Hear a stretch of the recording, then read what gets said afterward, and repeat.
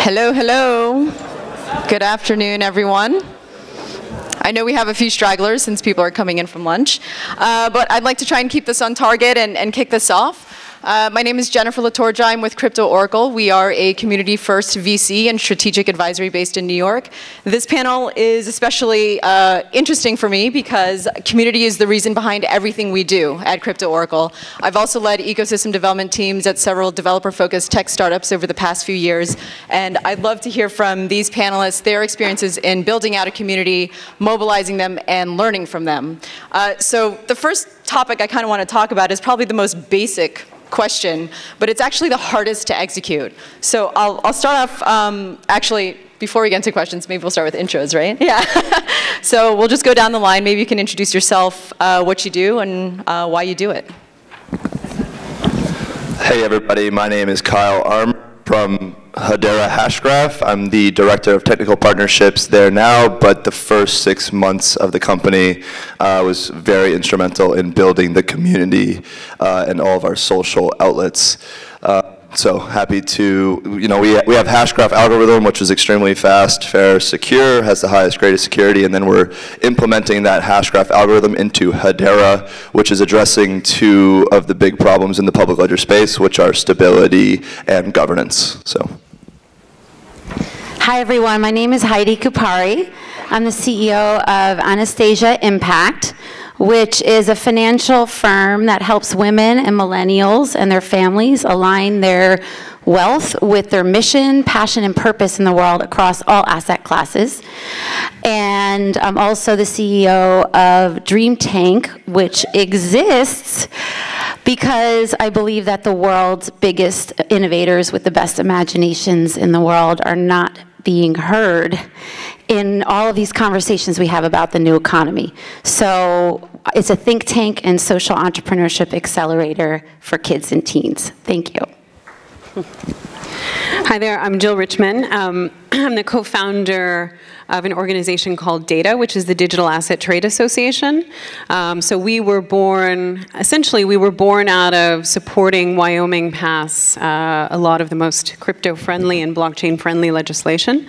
And as such, our mandate is really to support states and support our members or member constituents on a federal level lobby. And our primary focus right now is still in creating and supporting a number of states in passing some critical legislation. And we're about to issue a legislative scorecard in the next few days, so keep an eye on that. It'll be a handy scorecard that you can look at in terms of where you decide to vote this year and governor's races. There you go. Yeah, well,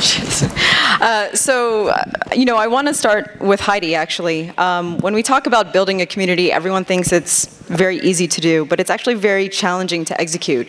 And if you're a company that's also starting out that has limited resources, limited funding, you don't actually have the ability to hire a team to manage your social media channels. You don't have the ability to hire a PR team. So how do you actually go about building a community? When do you think the right time is to start, and what recommended methods do you actually have to start creating an ecosystem around you?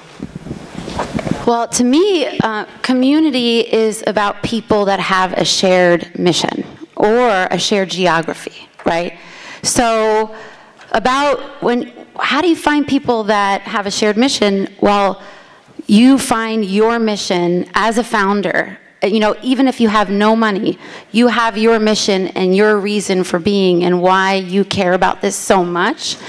And if you share that you create a small ecosystem around you of people who feel that deeply about your mission too. So it's not just like, please come and help me. It's help me because you are also going to be served in your mission, your passion, your purpose by being a part of my mission. So it's deep, it's very deep. And so when people are moved and they feel something, they do something. So then you have this whole group of influencers around you that are on a mission with you.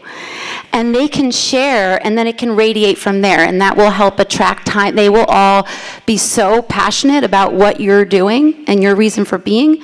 They will help you with time, money, and talent, which you need. You don't just need money. you need talent, you need distribution, you need everything that this group of people have to bring you. They each have a whole universe to bring to you if they're motivated and excited about what you're doing. So my recommendation is, you don't need money to know who you are and what your authentic expression is. And you can find other people who are going to share this with you. Thanks. I see you nodding your head over there, Kyle. I know you said back in the day you did some growth hacking stuff. So do you have any recommendations on how you also go about starting a community in the most cost-efficient way possible? I know you also have, you know, a developer background. You're a developer as well, and kind of made the shift to coming into the community side. So can you talk a little bit about that? Yeah, I think, you know, passion is certainly the thing that everyone will resonate with. So that's a key piece, being able to, be able to truly put yourself out there. I mean, I think about artists and music and their ability to put themselves out there, and people resonate with that, and that builds a community, right? But when you're at the very beginning stages, you need to be frugal in some sort of way. So there's a lot of things like, of course, like Hootsuite is a great platform that allows you to kind of build all these things in. And I mean, there's others, like Mass Planner is a very interesting program that I've used many times to help me to schedule posts across many social medias and stay really organized with things. But I think also it's a bit of embracing chaos and really like throwing paint at the wall and seeing what sticks, because ultimately you're going to find one kind of area that is really successful, and you need to be able to figure that out as fast as possible and then kind of focus on that stream. So that's what I would say. And so you actually raise an interesting point, because it's actually about listening to your communities. So as you start building out your community, you know, they can actually be influential in how you build your product or your service out.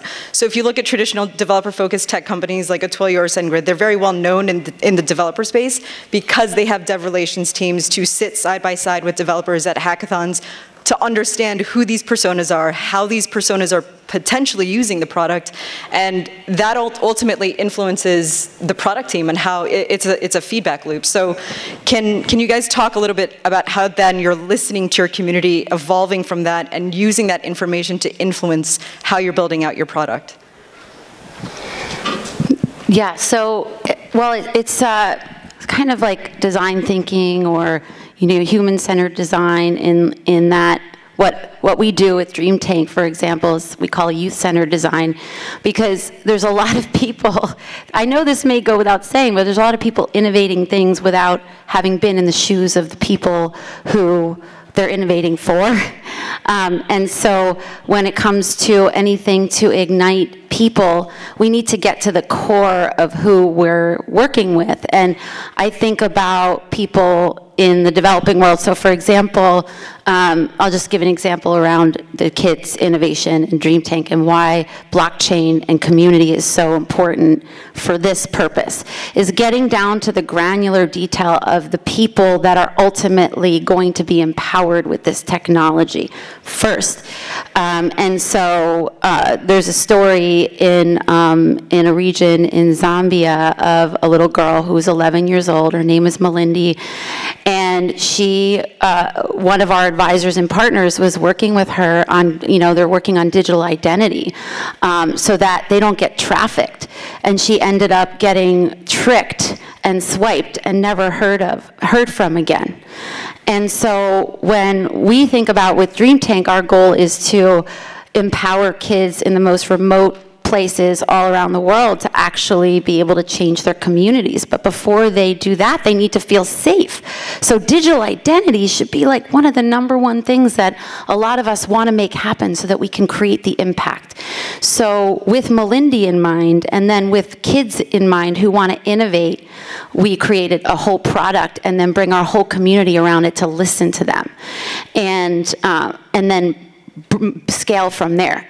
But again, I think it goes to the core. It's like you ask questions. What did you like? What didn't you like? Reiterate. The days of trying to package everything behind a wall and then launch it and think it's going to be perfect for everyone are kind of over. So kind of using agile software mindset around like testing, refining, testing, refining. That's what I think the most successful companies in the space are going to do, because we all are really still experimenting, many of us. So just embrace that. So this is a question for Jill.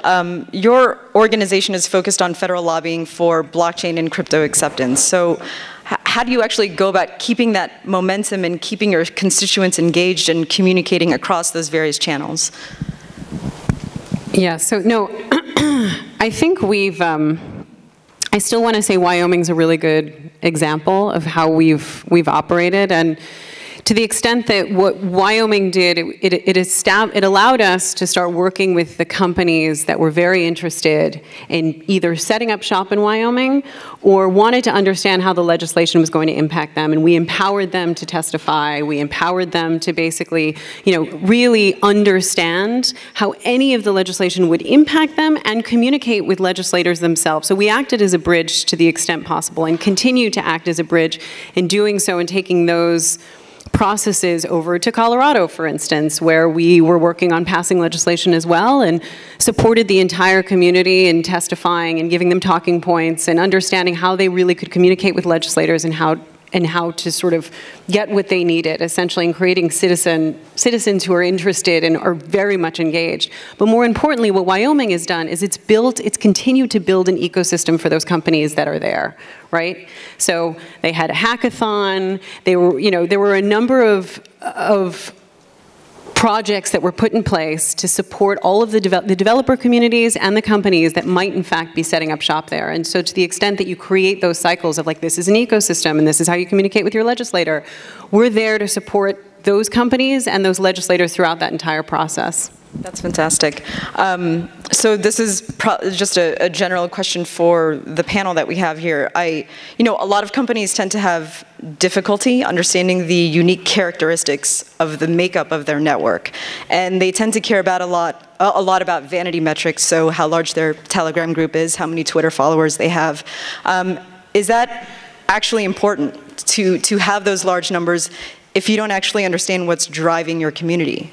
And alternatively, if you do understand what is driving your community, then how do you actually end up monetizing off of that? How do you take that to your advantage in a positive way, if at all?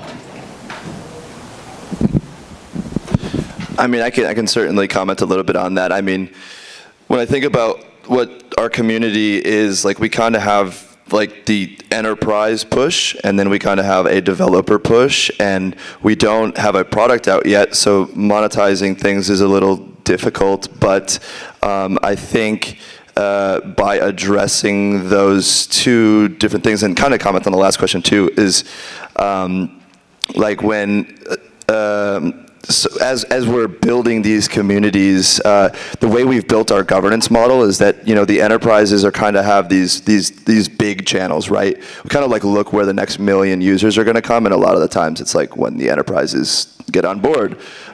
So with that, like, they're kind of we're able to leverage all of these enterprises and be able to see a much bigger market from them, and we have like community funneling through this kind of working groups, associate groups, and then our council members that are overseeing the governing the actual public ledgers. So I think through that, Lehman has a vision for the next. I mean, when he made this discovery, it was so profound. I mean, he knows exactly what he's doing for the next 3 to 5 years, probably.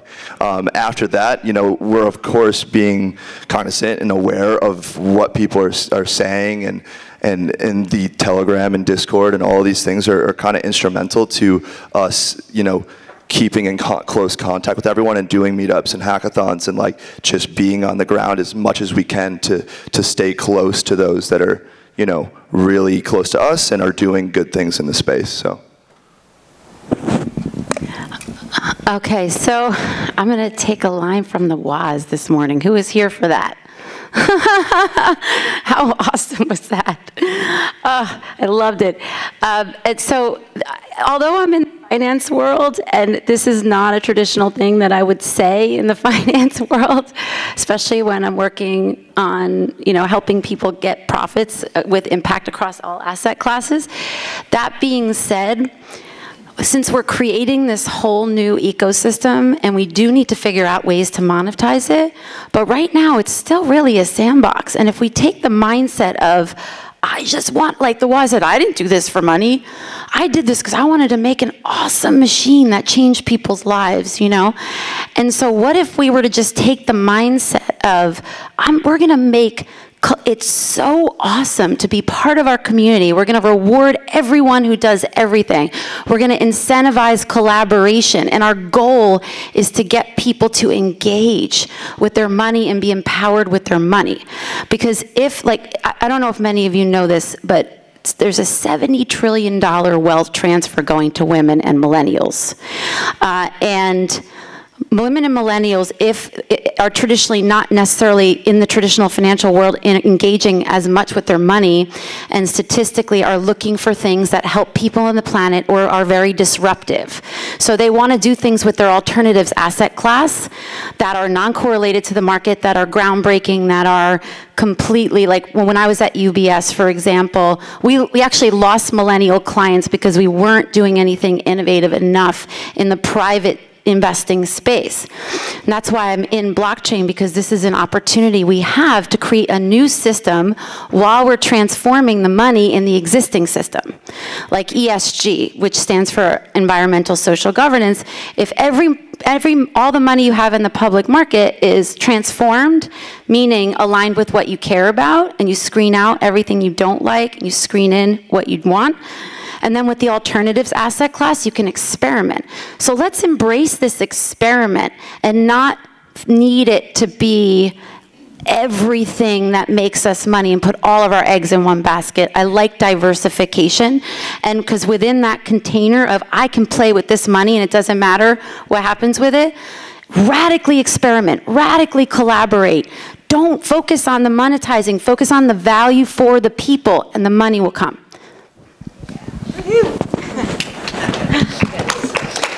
So something that I'm noticing a trend with all of you guys is you're really trying to make sure you're empowering your community, you're teaching your community, you're listening to them, you're educating them, and that's ultimately what it is you're doing, Jill, is actually educating your community about how they can also advocate for blockchain acceptance.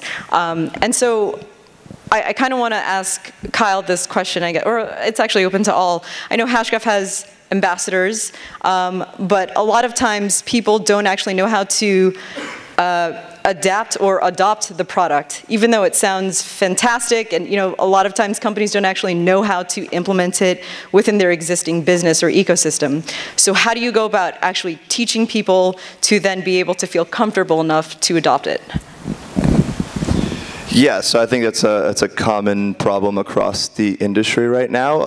We're certainly, there's a lot of people creating POCs out there. I mean, many of our prospective council members are trying to figure out where to deploy, a distributed ledger in their company. So, I mean, it's an ever-going knowledge kind of mission, and being able to pack this up and be able to teach it the most effectively we can is always going to be a problem. I mean, as technology continues to get more and more advanced and more difficult to understand, there's a big hole there for people to be able to break that down and explain things in a more effective manner, and to get more people involved. So I'd like to be the contrarian.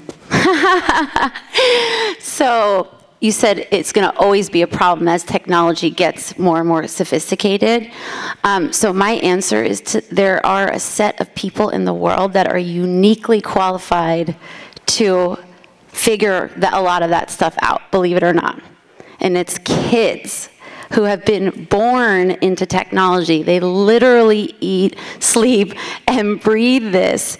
And a lot of us are embracing these new technologies, and we have to try to figure out how it fits into our framework of the system of how we operate, and we're trying to break out of that box.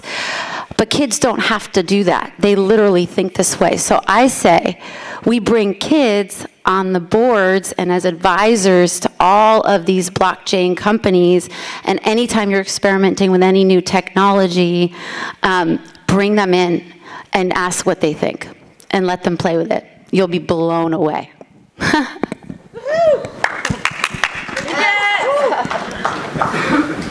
No, I mean, Heidi's right. The only thing I'll say, I mean, just in our, I mean, we're in a unique space, right? So the uniqueness of it is how our organizational structure works, which is, by definition, the power is really built from the working groups. And the working groups are head up by our members. And our members are the ones who are telling us what their pains are and what their issues are, right? And that's what sets our legislative agenda. That's what sets our agenda across the board. That sets our agenda up in terms of the states that we're working with and where we can get support. And so to the extent that we're more of we're listening to those companies more than we're telling those companies what they need. And so that's the only thing that I'll say in terms of, how we operate. So this industry is moving so fast, the way we communicate, respond, work, iterate. I feel like the way that we communicate is actually quite fragmented. We give snippets on Twitter. We have real-time conversation on Telegram. Our developers are on GitHub or Discord. We're doing tutorials on YouTube. How are you trying to make sure you have 360-degree communication? How do you manage all that?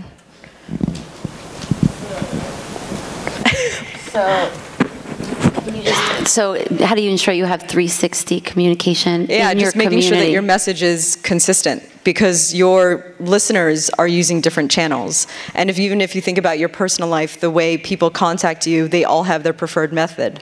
So people say, oh, I only do text, I only do Facebook Messenger, talk to me on Telegram, I talk to my team on Slack.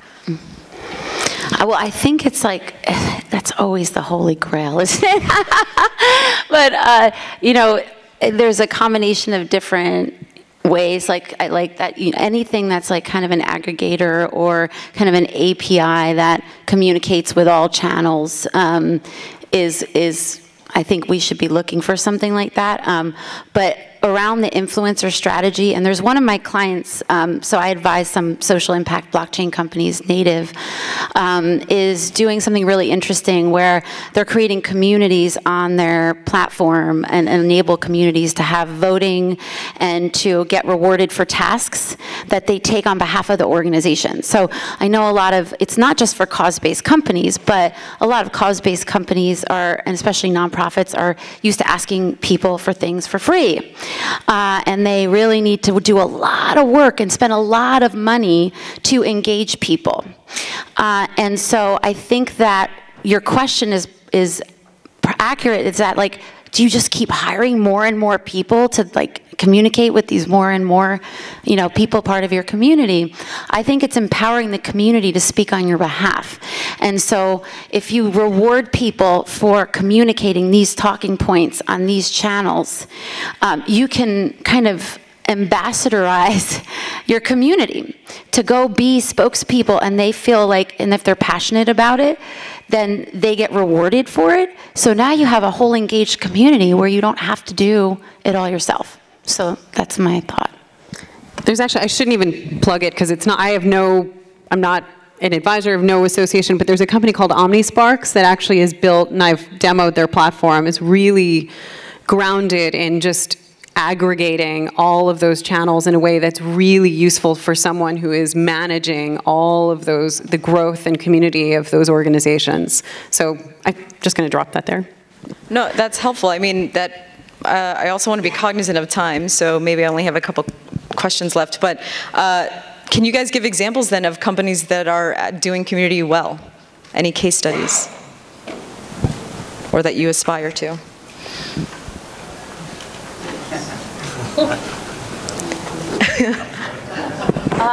There's one that's a stable coin that's launching out of Denmark, and they're called Arise, and I'm just taking a look at them as potentially advising them, and they're actually doing their pre-sale where they don't have more, they don't want more than $100,000 from any one person. So they actually have raised, so far, they've raised $500,000 from, I think, something like 3,000 people. And so they're doing community really well because they're bringing their community on the fundraising journey with them. And I really like that model. So Arise, and it's ARYZE, I just think they're really interesting to take a look at this. And I'm also fascinated with the stable coin and the ability for them to pair with a lot of these other, like we're doing for a Dream Tank, and we're going to be having an AI that's kind of like a Yoda in your pocket for kids, and then paired with a wallet so that they can be safe and then innovate and create businesses in their communities and change their communities. So that's something that I really want to partner with because they care about community. And I think that that's one of the best examples.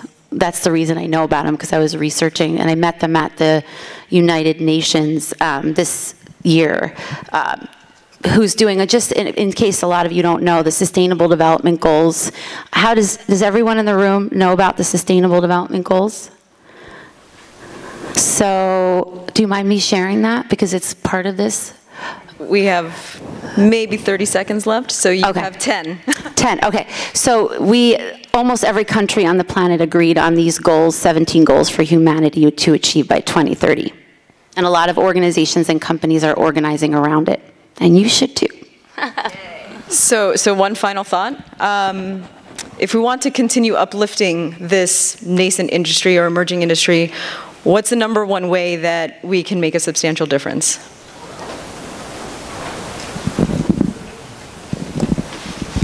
I say get the enterprises involved. This is like the most important thing, and I think the platform that Hedera has built and the governance model that we have is very interesting for a lot of them. So when we get these enterprises involved and get them to be thought leaders in the space and running a public ledger, I really think that's where we're going to see mass adoption and great all of the great ideas that we've seen in this space actually come to fruition. So. Organize around the United Nations, the Sustainable Development Goals, and have radical cross-sector collaboration, including enterprises, including all sectors, with everyone having a seat at the table for each Sustainable Development Goal, so we can achieve our moonshots.